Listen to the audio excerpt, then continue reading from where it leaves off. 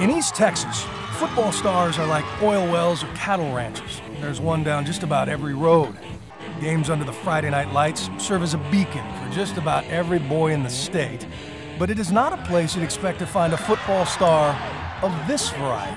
Dempsey, the Texas Tornadoes! Meet Clint Dempsey, the man who has soccer fans from Angola to Tobago trying to pronounce Nacogdoches. But his small hometown is just one reason this 23-year-old midfielder for the U.S. national team stands out.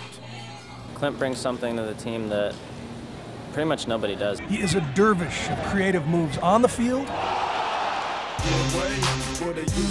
fountain of freestyle rhymes off of it. What was once a way to kill time on long road trips has made him soccer's Eminem. This ain't Friday Night Lights, but I got the infrared, yeah. But rap is just one outlet of self-expression. His goal celebrations are another. I think it's fun, man. I think fans want to see that. They want to see you just as excited as they are about the goal that's being scored.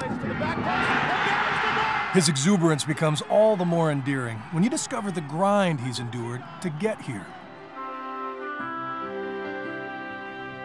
Growing up in a trailer with 4 siblings, Dempsey learned the game from the children of migrant workers out in the pasture dust. Seeing his talent and desire, his parents put 250,000 miles on the family car so he could play in a decent league in Dallas, 3 hours in each direction for every practice. As far as materialistic things, everything as far as what we had purchased came to a halt. But he wasn't the only athlete in the family. His older sister showed promise on the tennis court, and Clint had to give up his trips to pay for hers. The sacrifice was a huge blow to the emerging soccer star, but nothing compared to what came next. His sister Jennifer died of a brain aneurysm at the age of 16. That is her grave in Clint's music video, and it was here he made a promise. Every goal he scored would be dedicated to her. There's no doubt that she won't be there at this World Cup.